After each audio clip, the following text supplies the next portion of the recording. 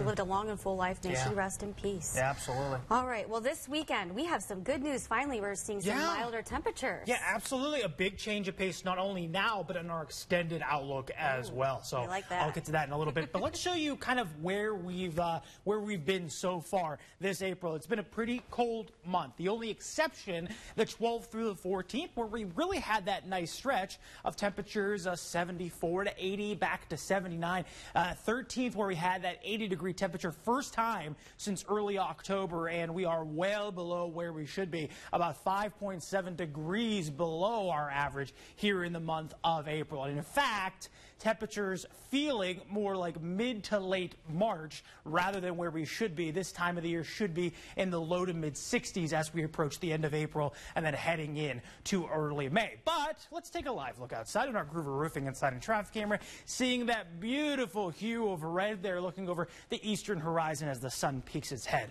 over the eastern horizon, but a few clouds around. Well, that'll remain throughout the morning hours and throughout the majority of the day. High pressure is overhead. This will continue to move off towards the east. There is some rain off to the west, and this will track east later on as we head towards Monday and then even towards Tuesday afternoon. High pressure is going to do a good job not only today, but heading into tomorrow and even Monday, keeping the majority of clouds away. But it is still rather cold outside. Temperatures in the mid to upper 20s across the Mahoning and Shenango Valley. Right now, that wind calm, and it's going to be variable throughout the day, up to about maybe 5 or 7 miles per hour. And then as we head throughout the day, temperature-wise, we will remain with that partly sunny sky, but temperature-wise, mid-morning is going to be about 41 degrees. So a chilly morning. Maybe you're heading out early for the Youngstown Flea in downtown Youngstown. Federal Frenzy later on today. Might need an extra layer, but highs today a little bit better than yesterday. In fact, about 5 or 6 degrees better than yesterday. 55 at the airport. So we'll be in the mid to upper 50s, and then as we head towards the night, temperatures fall back once again. We'll wake up tomorrow morning with temperatures in the mid-30s, right around 33 or 34 degrees. Well, if you're into the astronomical side of things like I am, you'll be treated to an astronomical sight as we go out Sunday morning.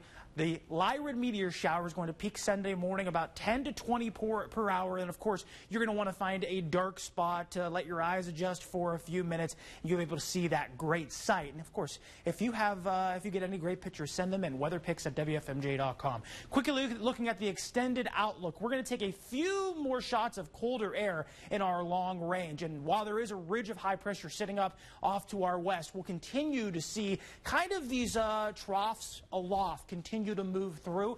This will kind of dip temperatures into the mid to upper 50s and maybe low 60s. So it's not going to be rather cold, but it's just going to be cooler really in our 10 to 14 day outlook. And of course, we have that chance for a shower Tuesday through Friday. Wow, look at that. No 40s for the highs. I love it. No 40s. Yeah, absolutely. We deserve this, really and truly. Now, Andrew and